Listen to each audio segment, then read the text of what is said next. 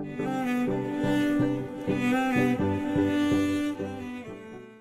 get a phone call from a friend of mine. He asks me whether I do have all the penalty kicks of all the players of Manchester United. I say, yes. Okay, would you be willing to work a little bit for Chelsea? I say, okay, how come? I say, well, it happens that I'm a good friend with Avram Grant. Avram Grant is the coach that replaced Mourinho. And as you know, these guys are playing in 2-3 weeks' time the Champions League final. I say, okay, that's interesting. Could you do the test that you typically do with this data and tell us what happens? I said, yes, I can do that. I'll be pleased to do that. So, okay, I get the data. I work for a couple of weeks, and I write a report, which I send to my friend, a famous mathematician that works in Israel and in New York. And I send the same report to the coach. The coach on Monday says, well, this is absolutely fantastic. Hopefully, we are not going to need it. Hopefully, we'll beat Manchester United in the first 90 minutes. But if it happens that we go to extra time and then to the shootout, this will be very, very useful. Okay, so guess what? Champions League final, they end up 1-1. They go to extra time, they continue 1-1. There's a penalty shootout. Okay. Now, my reports tested for certain aspects that should happen if rational players play this game. Okay? If they play correctly, there should be very little arbitrage opportunities there. If they don't, actually, you should systematically, at least in a statistical sense, take advantage of certain players. It happens that there were two players in Manchester United that had a very strong bias. The first one was the goalkeeper, Van der Sar. Van der Sar had not a perfect, but a very strong tendency to move to the right-hand side when facing the right-footed kicker, and towards the left when facing a left-footed kicker. The second player was Cristiano Ronaldo. He was almost perfect, except if he stopped in the run-up to the ball. If he did that, it was almost certain that he will kick to the right. Okay, so this is exactly what happened. In the third penalty kick, first, but of course, knowing what Van der Sar was doing, my Chelsea players scored all of the penalty kicks. And in the third penalty kick, my goalkeeper, Peter Cech, stopped Cristiano Ronaldo. So in the fifth penalty, I was in a position to win myself the Champions League final for Chelsea with some data and some math. Unfortunately, in the fifth penalty, John Terry slept. As predicted, Van der Sar went to the right.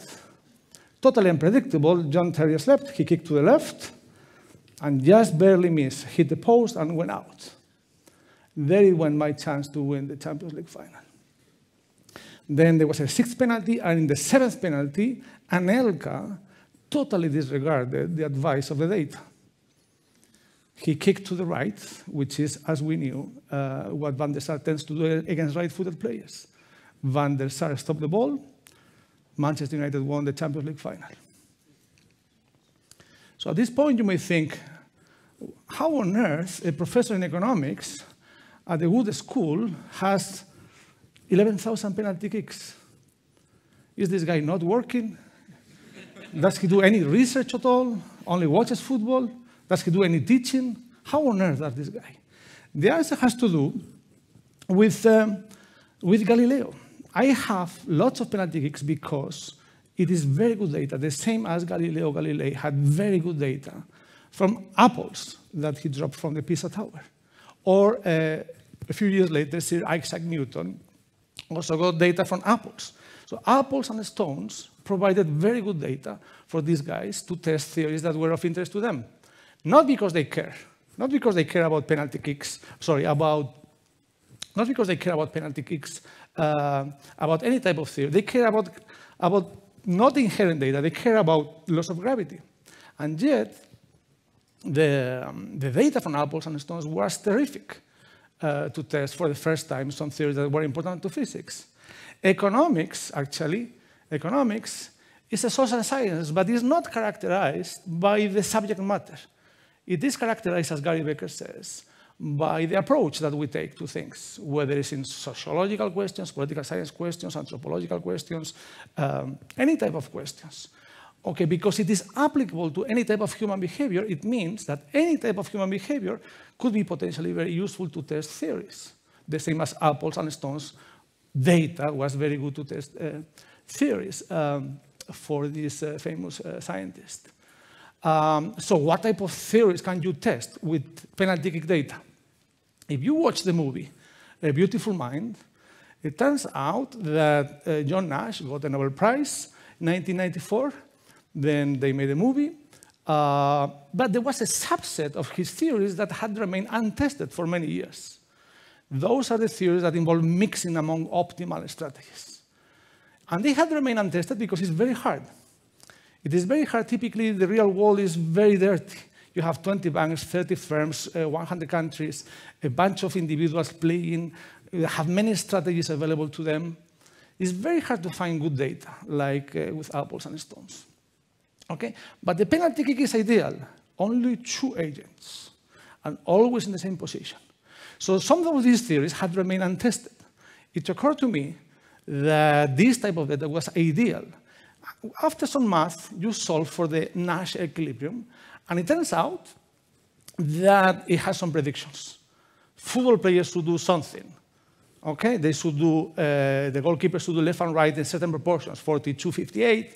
The kicker should do 38-61. And actually, somehow miraculously, football players do that. Not all of them, but most of them do that. Which is kind of shocking. You would think, how on earth football players that never came to a university like this, don't even have high school, follow these laws? For the same reason that apples and stones do not know the laws of gravity, and yet they follow these laws of gravity. And you can check as a group, once you have 1,000 penalty kicks, but you can check individually. You can check Messi, Aduriz, you can check Ronaldo, goalkeepers, Casillas, Irizos, you can check anybody. And check whether, in fact, people are behaving as Nash would predict. In fact, they do, but not always, as I noted earlier with Van der Sar and Ronaldo. Now, so this is an instance that it doesn't take the economic approach to human behavior in this direction. It's the other way around. Any type of human behavior could be useful. So it's not what economics can do for football. It's the other way around. It's what football can do for economics, like what apples and stones can do for you. Okay, so this is the first message I wanted to convey today. The second is a more standard approach, which still is very rare today in academic research, which is what an economist can do for any type of human behavior. Why not for sports? Maybe you have seen the movie Moneyball. Moneyball is a movie that is fantastic in the following sense. It revolutionized, in the last 15 years, the sports industry in the US, and barely is touching now the European industry. Why? This guy hired an economist, the economist with some data, some methodologies, started analyzing behavior, and somehow was able to assess much better, to identify much better talent than just with instincts. Okay, as a result, there were some biases and arbitrage opportunities that he took advantage of. So let me give you 3 examples of how an economist can make contributions to sports. Example number 1. You may remember in 2002, a psychologist for the first time, and some of my friends say for the last time, they gave a Nobel Prize to a psychologist, okay, to Danny Kahneman, okay, for his contributions detecting biases. He detected many biases. Some biases are very important, not all of them, some of them, and they deserve a Nobel Prize. It is very hard to find conclusive evidence, even if we suspect that there is a force that moves the apples from the tree to the stone. Even we suspect that we humans are biased, it's very hard to actually document clearly the sources and the identities of bias. If we go back to penalties, actually, and to my surprise, not single penalties, but penalty shootouts, like in the Chelsea-Manchester United, people think that, or people say, even today, that it is a lottery. Everybody has the same chances, 5 kicks each, it's a 50-50 lottery. The word lottery reminds us of a 50-50. Well, if you look at the data, and it takes a long time to collect lots of data because of the needs of statistical power, and we need lots of data, turns out that it is not a 50-50 lottery. It is a 60-40 lottery. Okay? Who begins, who follows is randomly determined by coins. So it's perfectly identified the source of this asymmetry. Okay, some A team is given an arbitrarily a greater chance to be leading, and another team is being given a greater chance to be lagging. Why? Because, presumably, this leading-lagging asymmetry affects performance. It is probably better to be leading than to be lagging and trying to play catch-up. So this is an economist looking at the data this way could identify a bias in a very clean setting. What else can we do as an economist? Actually, we can fix the bias or attempt to fix the bias. These days, the current order is, let's say that there are 2 teams, A and B. First kicks A, then B, then A, then B, A, B, A, B. But if the order A, B gives an advantage to anybody, let's say it gives an advantage to A, what should we do in the next pair of penalties? We should reverse the advantage to try to compensate for what happened in the first pair. By the way, what happened if the advantages of A goes to B?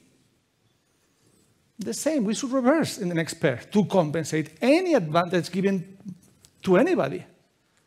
By reversing the order in the next pair, we are compensating any type of advantage. And by the way, if there was no advantage in the order AB, by reversal, we're doing nothing. So it is a win-win proposition to actually change the order. And then let's repeat. ABBA, ABBA, ABBA. Do you know any sport that uses this structure? First 1, then 2, 2, 2, 2, until a team or an agent or a player wins? Of course, tennis. Tennis uses that structure. Presumably they realized a long time ago that serving gives you a greater chance to be leading, and leading affects performance. So I don't know if you noticed, but 3 weeks ago, even though in the Spanish media was not seen a lot, 3 weeks ago, March 3rd, FIFA announced, and it was covered in England, in Germany, in France, in the US, big time, FIFA announced that they are implementing this system. They are going to be moving from the AB to a tennis tiebreak. Okay, so this is something else that an economist can do, identify a bias and try to correct the bias if we think like an economist. Very difficult sometimes. These things don't happen every year or every decade, but it's doable. Second example, closer to us. Let's see what an economist would think. We have to move 36,000 people, season ticket holders, socios, from the old San Mamés to the new San Mamés. Everybody thinks it's going to be better off. Okay, it's a better stadium. Well, and plus, by the way, I want to be seated with my friends and family around me. By the way, the guy sitting right by me also wants to be seated with his friends and family around him. Impossible. It's impossible. So here we have to devise a system. Oh, by the way, we're not going to buy or sell seats in the new stadium. We are going to allocate seats in the stadium. So we are not going to use prices or contracts, or we are not going to allow trading. It's impossible. No prices, no contract, no trading. We just have to think of an allocation. Turns out that this problem is identical in a mathematical structure to what Alvin Roth, Nobel Prize in Economics in 2012, has studied. He has studied many problems where you have to match donors and recipients. Okay, donors for kidneys. You have to match hospitals to residents. You have to match public housing among different type of people without using prices, because we don't want to trade kidneys. We don't try to trade organs. Okay, so we have to allocate it as close as possible to market efficiency. Okay, this is the type of research that got the Nobel Prize to Alvin a few years ago. By the way, using this type of algorithms, we devised an algorithm to move people from one stadium to the other. Out of these 36,000 people, we got 60 complaints, less than 2 per 1,000. Okay, these matching algorithms work very well to solve an important problem in this company, in this club. Third and final example. Coming back to San Mamés, a technical question. Okay, technical question that economists could solve. We are going to play for one season in a U-shaped stadium. You remember, there was the old stadium, was the new stadium being built, and for one season it was a U-shape. Question, does this asymmetric stadium impact performance? If it does, we have to take advantage of that study, if it does, and choose accordingly. Now, we studied for a couple of weeks, maybe around 100 hours, data from a similar stadium, Rayo Vallecano, that also has a U-shape, to estimate whether or not potentially a U-shape asymmetry in the stadium might impact performance. What we found was very interesting. We found that always attacking in the first half towards the goal that does not have any people could create around 1.5 to 2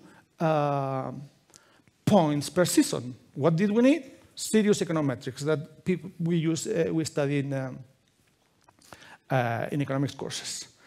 Now, is that a lot? Is that a very little? We don't know. But Athletic produces points at more or less 1 million per point. The budget is around 65 million euros for the first team. A good season is around 60 to 65 points. Okay, so attacking, and by the way, we managed to attack almost 90% of the games, the first half against the goal without people, and the second half against the goal with people, is worth around 2 million euros. And by the way, that season we reached the final, so we reached the Champions League for the first time in the last 15 years. So these are instances of both ways, economics, what economics can do for football and what football can do for economics. What the sports can do for economics, what economics can do for sports. Beautiful game theory, beautiful economics. Thank you very much.